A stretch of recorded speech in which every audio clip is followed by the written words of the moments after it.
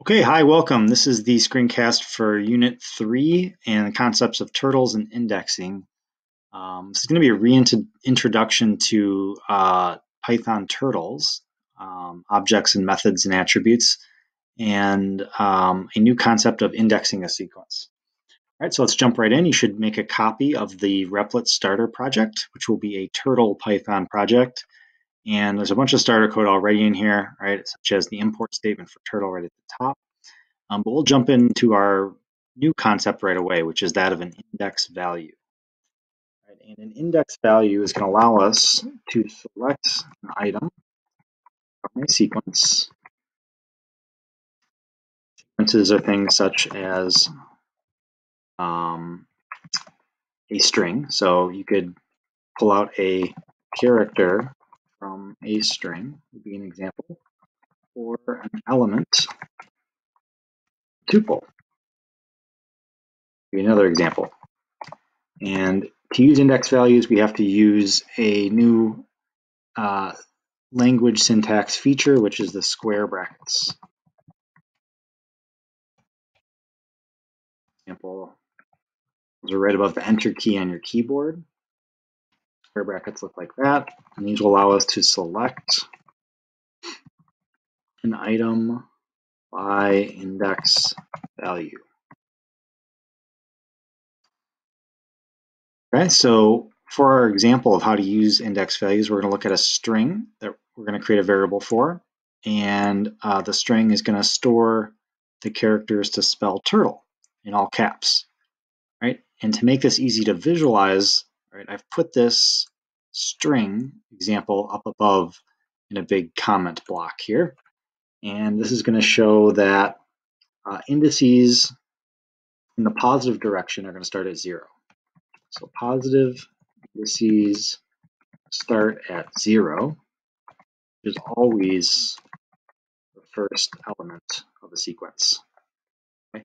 So for turtle starts with a capital T, and that character is going to be assigned the index value of 0 since it's the first element. And then in the positive direction, you'll just count up and assign every character thereafter the next number. All right. And then in the negative direction, Python is unique in the fact that it has negative indices. So negative indices are going to always start at -1. That's always going to be the last element. So if you wanted to access the last element or E of turtle, you'd use the -1 index value. And then in the negative direction, right, the characters will be assigned in negative index value, counting in the negative direction going to the left. And that's how the indices get assigned. Okay, so if we actually had that string stored like we have right here, we could access all the individual elements in that string by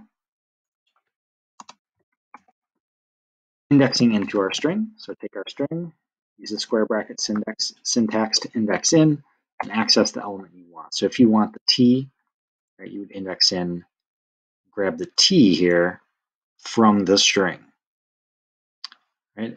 And then you can use this same syntax to access all of the other characters. So the 1 index, it would be the next element. You can keep doing this. So you got the 2 index. So the first 3 indices, grab the first 3 characters. Right? The very last character in turtle is E. Right? We can easily access that by using either the positive or negative indices, but if you want the last one, it's often easy to just use the -1 value. Again, right, -1 is always the last, same way that 0 is always first element. So this T, for example, can be accessed using string sub3, okay, or it could be accessed using string sub -3. So both the -3 and the +3, if you look up on our template up above, are going to access that second t in turtle. And if we print those out, you can see that both of them will access that t for us. And the same can be said for the L.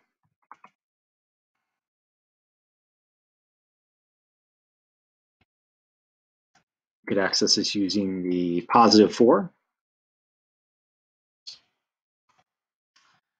or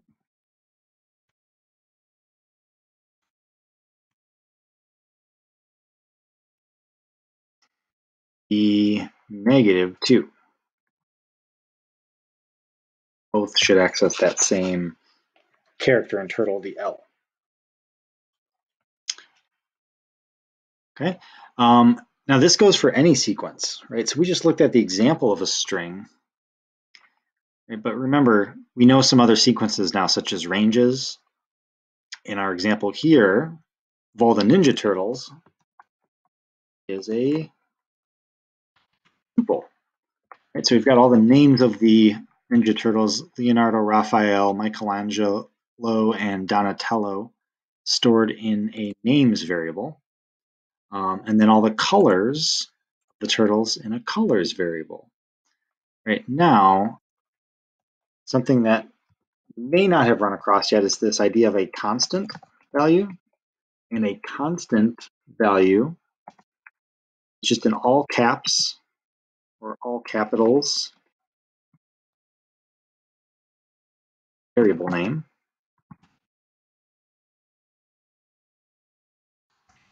And all that means is that the value of the variable will never change. And this is not something that's strictly enforced by Python or anything. This is just a naming convention. So there's only 4 Ninja Turtles. Their names are not going to change. So I'm going to name their variable name, the tuple that holds, name the tuple, all caps names. Just like I'm going to name their colors, all caps colors. Right? Because I've ordered these such that Leonardo is blue, Raphael is red, Michelangelo is orange, and Donatello is purple. Right? Those are all the order of them, and the tuple corresponds to their color, and I don't want that to change either, so I'm going to make these constant values. All right? Now, quick challenge, using the index, the indexing into a sequence we just looked at, can you print Leonardo is the color blue using indexing? Okay, go ahead and pause the screencast and give that a shot, see if you can achieve that.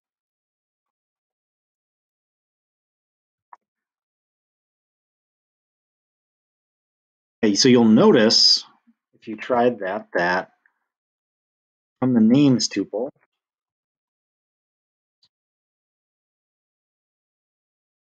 you index in and grab the first element, you're going to get Leonardo. And then from the colors tuple, you index into that same position, you can pull those values out and say that Leonardo is the color blue.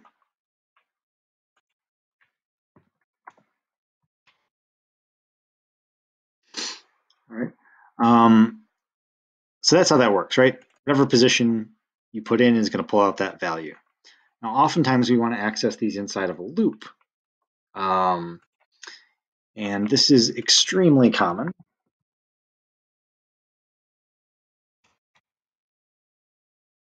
This is an extremely common line of code that's going to allow you to access index values of a sequence. So whatever the sequence is, if you want to access the index values of that sequence, you can write a for loop to do so. You can say something like for index, and often you'll say for I, you'll see very, very often as well, in range len of names, for example, right? The Ninja Turtle names that we have up above. And if you think about it, if you access the range len of names, the len of names, if we evaluate that first, which it would be by Python, is going to be 4 because there's 4 Ninja Turtles. So 4, and if we get range 4, we're going to have range up to but excluding 4. So 0, 1, 2, and 3. And that corresponds nicely to the index values of our turtles. 0 index, 1 index, 2 index, 3 index. So for I in range len of whatever sequence is always going to access the correct index values for the given sequence. Right, so this is useful, right, for things like printing sequences of equal length into columns, which is what the example we're going to use here. So if you want to get the turtles' names and the turtles' colors to print out next to each other, you could print out their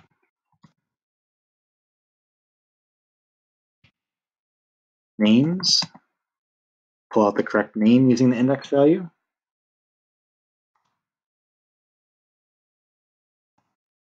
and then the color.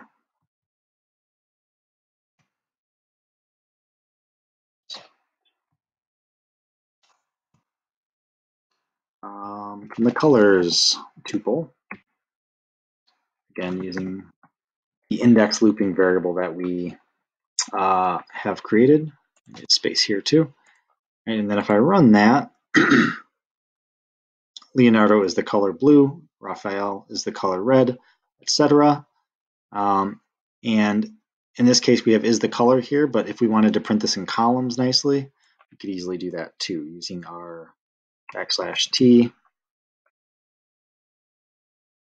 right, and possibly print it in columns. You can see here that the Raphael on the output wasn't long enough, so the red gets put into a separate column. You'd have to handle for that if you wanted that print out. So I think I'll keep is the color instead for now. All right, so that's how indexing works. The second half of these notes is going to be a refresher on object-oriented programming. So a reminder of how this works, right? Because the first lab of this unit is going to be using turtles. So remember about an object. An object is just a software model for a real object, and it bundles data and behavior together. So this is useful for modeling real-world objects like a turtle. And objects have two important features, one being methods. These are behaviors or actions the software object has, such as the turtle's ability to move forward, turn right, or change its color. It also has attributes, right? Characteristics, data associated with an object, right? Sometimes called instance variables. Right? So a turtle has a certain color, a certain position on the canvas, a certain shape.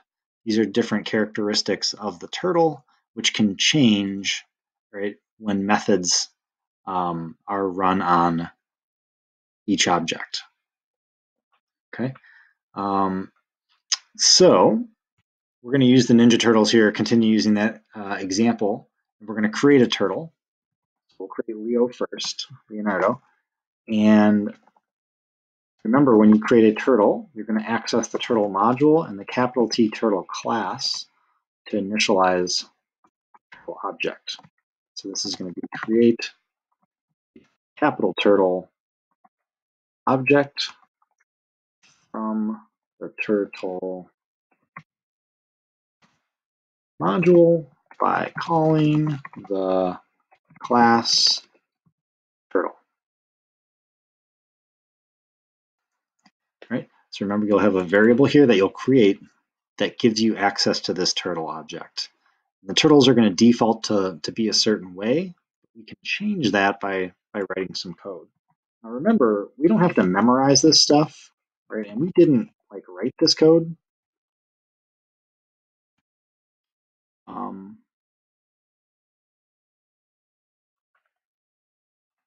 So we didn't write code for a turtle. How do we know how to use it? It's a great question. Right, so remember, the way we did this is we basically Googled Python docs for a turtle. So if you just Google Python documentation for turtle, this will get you access to the turtle documentation. And that's what you can use as a resource for figuring this stuff out. The online textbook also has some resources there. All right, and then once we have one turtle, we can create multiple turtles. So for example, Michelangelo, we could say Mikey turtle. And when we run this, our turtles are going to be initialized on the screen, although they don't appear to be showing up yet. So hopefully they'll show up when we start moving them. Okay, so let's demonstrate running a method on a turtle. So we'll start with Leonardo here. So remember that Leo, one method you can run on a turtle is the shape method, which can turn its shape into a turtle, for example. So let's make the shape turtle, and then let's also change the color to the color of Leonardo. Remember, we have this stuff saved in a tuple. You just access colors 0. That should be the color for Leonardo.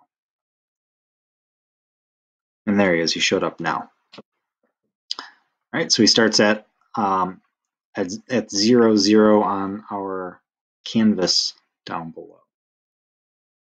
All right, let's do the same for Michelangelo. Let's make Michelangelo look like a turtle. So we'll say Mikey.shapeTurtle, and then Mikey.color colors 1, I believe. We scroll up. Nope, 2. So Michelangelo is the third turtle in our tuple. So the third value is going to be the second index value. There he is.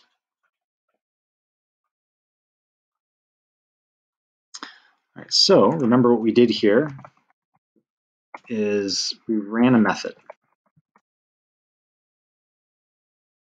on an object to change, in this case, the shape, right? Same could be said for the one below here. Ran a method on an object to change color. Right, so the methods use this dot notation to run on an object, right? And by running on an object, they change attributes. So the attribute of a turtle's shape gets changed to be a turtle, and the attribute of a turtle's color gets changed from default black to blue in the case of Leonardo. Okay.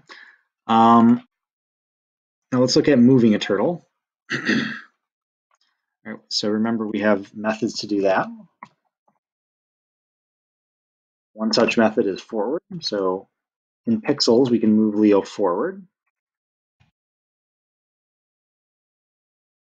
There's also methods to turn the turtle. So we can move, turn, move again. Remember what happens when you do that is your turtle will move and draw on the canvas as long as the turtle's pen is down. Right? And you can see the default state for the pen is it's on the canvas. So when you start moving right away, your turtles will draw. Okay. Now, this unit, we're working on for loops and sequences. So you can anticipate that we're going to start using for loops, right? So I just showed you how to draw like one corner of a square, two sides of a square. Can you use a for loop to draw the entire square with Leo? Right, go ahead and pause the screencast and see if you can anticipate how you might do that.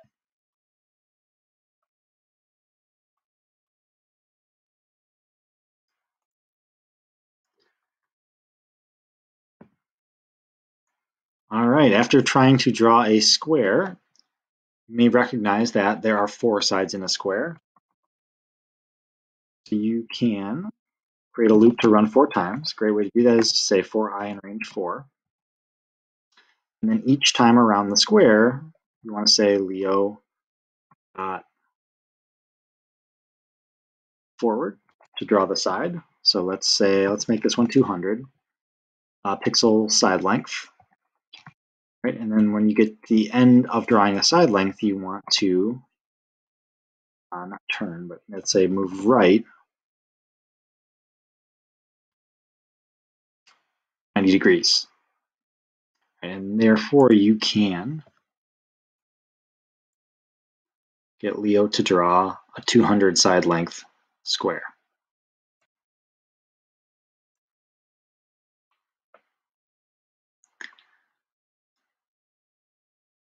All right, so we could do the same for Michelangelo. So Mikey's starting at the beginning, maybe right after we initialize Mikey and change his color. We'll turn him left 90 degrees. He'll be facing up on the canvas. And then maybe at that point, we will say Mikey, inside of our for loop, we'll say Mikey dot forward 100 and Mikey dot left 90. Let's see what happens when we do that. So Leo will draw first, then they'll take turns drawing the sides of the square, and we'll finish. Right? So, a couple challenges to finish here. See if you can create the last 2 turtles, right? Make them the right color, all right? And then draw 2 more squares in different locations. So see if you can move them around a little bit and then include these turtles in the drawing of a square such that you end up with 4 different colored squares for the 4 colors of the Ninja Turtles. Right? And that will wrap up this set of notes on a reintroduction to turtles and indexing.